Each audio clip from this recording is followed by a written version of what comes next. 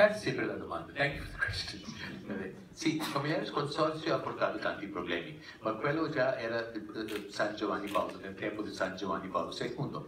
Il mondo è cambiato un poco, non un poco, abbastanza. E poi per questa ragione anche le sfide sono cambiate, anche the challenges are new. E dobbiamo affrontare queste sfide che sono per tutti.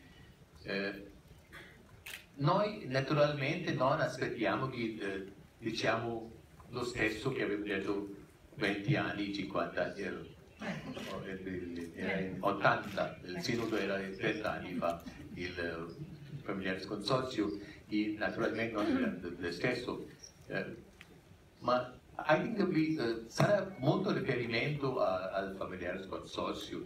I think we would go back to that, because that was Pope John Paul's.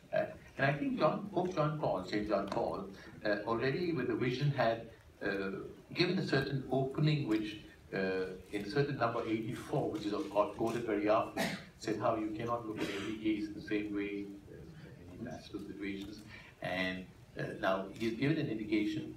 On the other hand, come sono nuove sfide, dobbiamo anche affrontare, and I would think that that's precisely the whole idea of the Synod. How do we today face these challenges of today?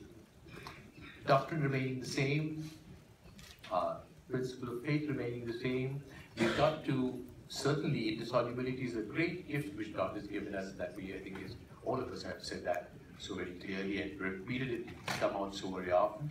And yet, how can we help people in the new climate, sociological, economically, politically, and also ideologically, the new climate, how will we answer that? Non sarà lo stesso, ma la dottrina naturalmente non sarà cambiata.